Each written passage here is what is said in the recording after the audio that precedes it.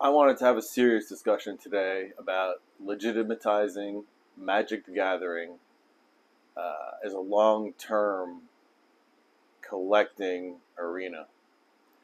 Now, we need to realize a few things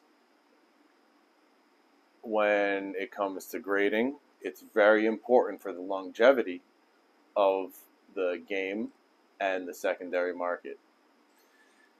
There's a couple of other things that we need to realize that we don't pay attention to yet in the market that we really should be. One of them is provenance, and I've been discussing that lately. Another one is going to be variance. Our market needs to realize that it's extremely complex. It is not maybe as long-lived in history as things like coins or philatelic stamp collecting, but the history of Magic the Gathering is rather complex, and it's time that we start realizing how complex it is. There's variants on cards that people don't even realize even exist. So I plan on highlighting a lot of these things in the future and trying to make the market realize that this complex market, in order to have longevity, people need to realize how complex Magic the Gathering, vintage Magic the Gathering, and even some of the newer stuff is. I'm going to be showing you a couple of variants in a moment, just as a quick example. Alright, let's turn the camera around and check that out.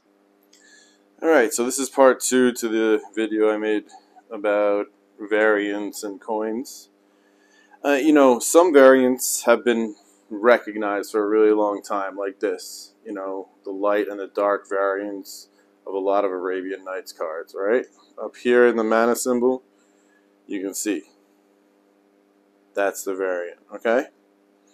Now there's some slightly more obscure ones like the Charlie Brown Tempest Medallion. I don't have that, but I have an interesting one called the Mirage variant of the desert from Arabian Nights. Now if you look on this one, right there, that's the Mirage. It's supposed to be, I don't know, campfire or something they call it, right? So anyway, then we got next anime planeswalkers, right?